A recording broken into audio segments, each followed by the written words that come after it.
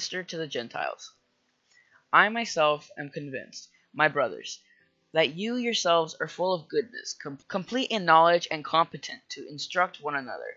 I have written you quite boldly on some points, as if to remind you of them again, because of the grace God gave me, to be a minister of Christ Jesus to the Gentiles with the priestly duty of proclaiming the gospel of God, so that the Gentiles might become an offering acceptable to God, sanctified by the Holy Spirit.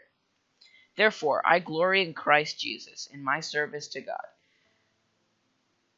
I will not venture to speak of anything except what Christ has accomplished through me, in leading the Gentiles to obey God by what I have said and done. By the power of signs and miracles, through the power of the Spirit, so from Jerusalem all the way around to Illyricum, I have fully proclaimed the gospel of Christ. It has always been my ambition to preach the gospel where Christ was not known, so that I would not be building on someone else's foundation. Rather, as it is written, those who are not told about him will see, and those who have not heard will understand. This is why I have often been hindered from coming to you.